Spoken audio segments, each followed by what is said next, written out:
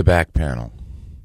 After all the din and trough is cut, each piece, along with anything that needs to be mounted to the back panel, is marked at the location. After each item is marked, everything is removed. All marked holes are drilled and tapped.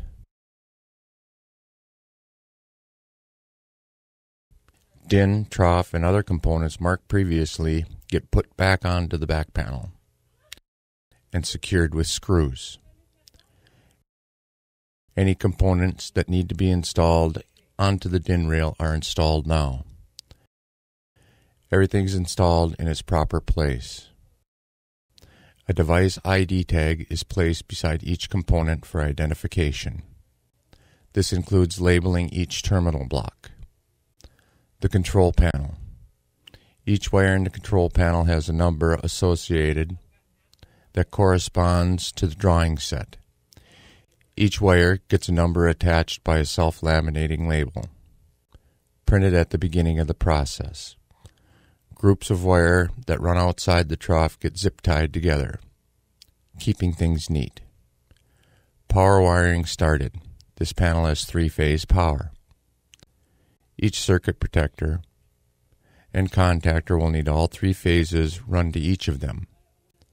The power will be run from a power distribution block. The wire is sized based on the overcurrent amp rating of the circuit.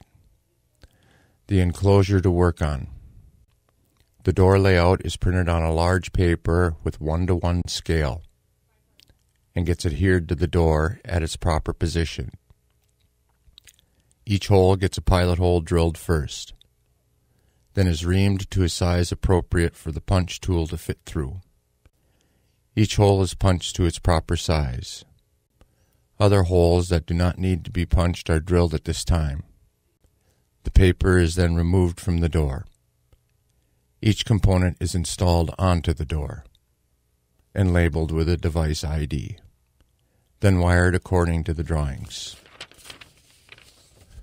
Wire bundles are again neatly organized and zip-tied for cosmetic purposes. This panel requires an external circuit breaker handle, so the circuit breaker is not mounted until the hole is punched in the door. The circuit breaker is lined up with the hole in the door and marked.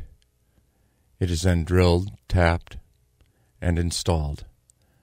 The circuit breaker handle shaft is measured and cut to length before installing. After the circuit breaker assembly is mounted, the power wiring from the circuit breaker to the distribution block can be finished. After all components are installed and wiring is complete, labels are installed like serial tag, fuse identification, field wiring, torque, and more.